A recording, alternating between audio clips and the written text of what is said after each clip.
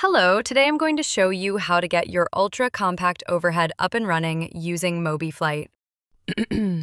First, we're going to head over to the Core Flight Technologies website. From the site, we'll click on the Downloads section. Then, from the sections listed here, you're going to click on the one for the ultra-compact overhead.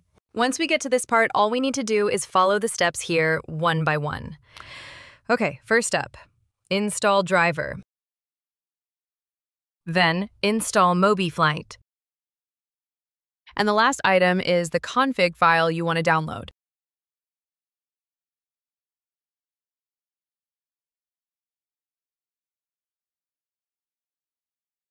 Once you've completed those steps correctly, let's head over to the Downloads section on your computer. Now let's extract the .zip files we downloaded right here into this folder. And you can see the config file right here. Okay, now we can install the driver. Go ahead and click the Install button here and just wait for a moment.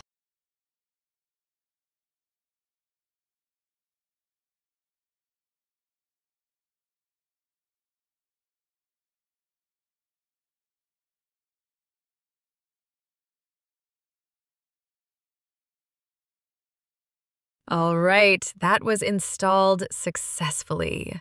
Now, we can run the MobiFlight.exe application. Make sure you check the Create Desktop Shortcut option right here.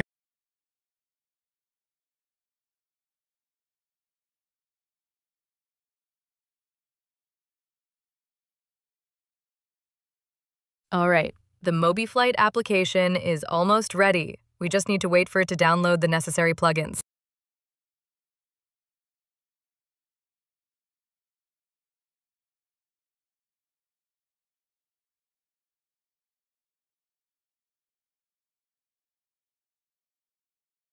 Okay, MobiFlight is now ready.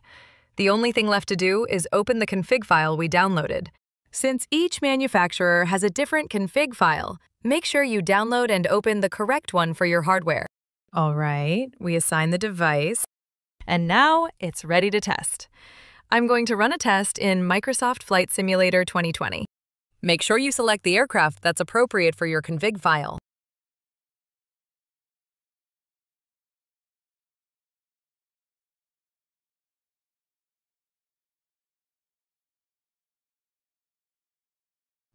Okay, now let's wait for the aircraft to load. This should only take a few seconds.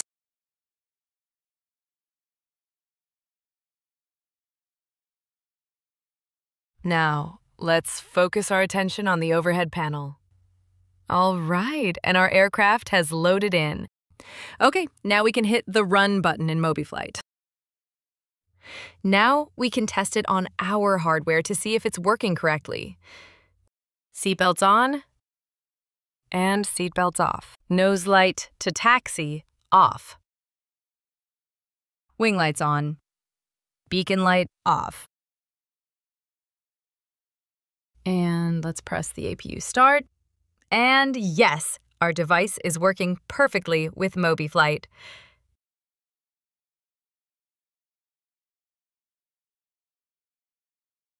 I really hope this video was helpful. Thanks for watching, and goodbye.